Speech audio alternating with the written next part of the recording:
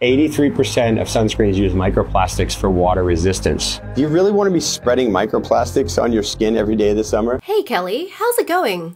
I was looking into buying some of your sunscreens, so I did a bit of digging. Turns out that 83% stat, it comes from Beat the Microbead. The reason it sounds so high is they count a lot of things that aren't plastic as microplastics. Basically, if it's man-made and it's a polymer, they're going to count it as a plastic by default. But lots of things are polymers, but not plastic. A polymer is anything with repeating units. Proteins are polymers, DNA is a polymer, hair is polymers. Like cyclopentasiloxane, that is a liquid that evaporates off your skin. That is really not microplastic. But say you believe their dodgy definition, guess what, Kelly? Your sunscreens have microplastics, according to them. This one you have here, that's a microplastic. Isn't it interesting how all these people selling safer sunscreens, they never seem to play by their own rules? Seems like they're hoping we won't look things up or sue them for deceptive advertising. That's just me though.